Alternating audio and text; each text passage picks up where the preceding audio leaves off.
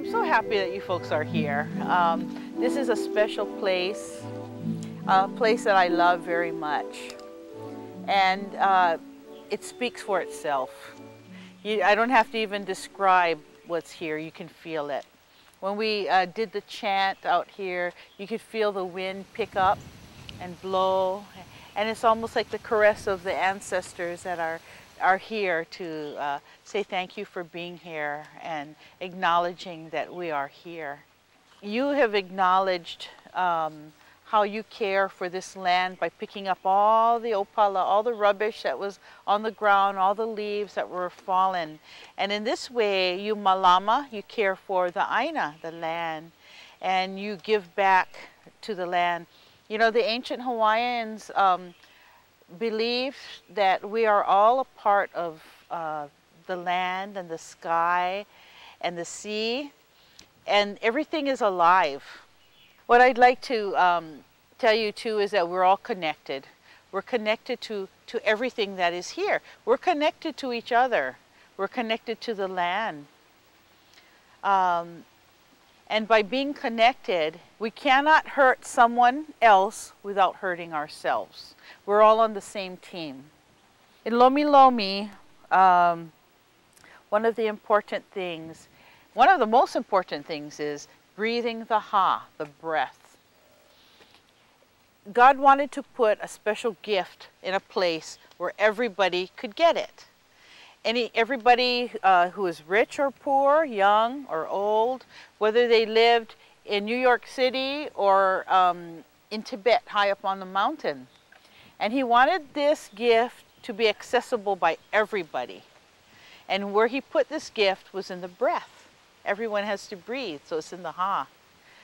The ha in Hawaiian means the breath, the life force. It's called the chi, the ki, you know it by many different words, but it's the same thing. And what does the ha do? Well, why do we need the ha? It's the turbo engine that moves the energy through. The energy doesn't come from us when we do Lomi, it comes through us. And so it comes from God through us, and as we breathe in, we are filled with the mana. The mana is the energy. We're filled with the mana, and it goes up, it's intensified by our love, and it goes out through our hands. Now, I'd like for all of you to practice. I know you've been practicing it, but I just want you to practice again doing the ha. Would you kind of maybe point at something down there? Maybe that tree right down here. Put your arm out. Breathe in. Breathe out. Let the energy flow through your hands, through your fingers, all the way to that tree till it touches it. Okay, again, breathe in with the mana.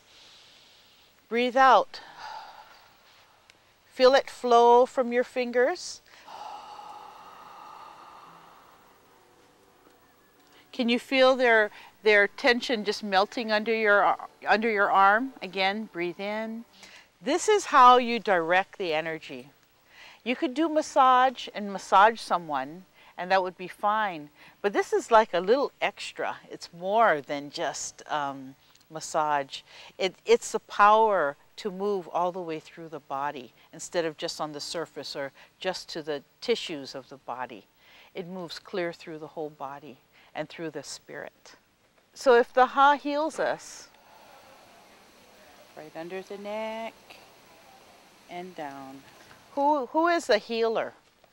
Okay, Spirit is a healer. Yeah, God is a healer. And we're simply instruments of his healing. You know, it's wonderful to know that we're not the healer. Because if we were the healer, we'd have to heal. And I don't know how to do that. So I'm very happy being the instrument of healing. And all I have to do is make sure I'm a good instrument of healing.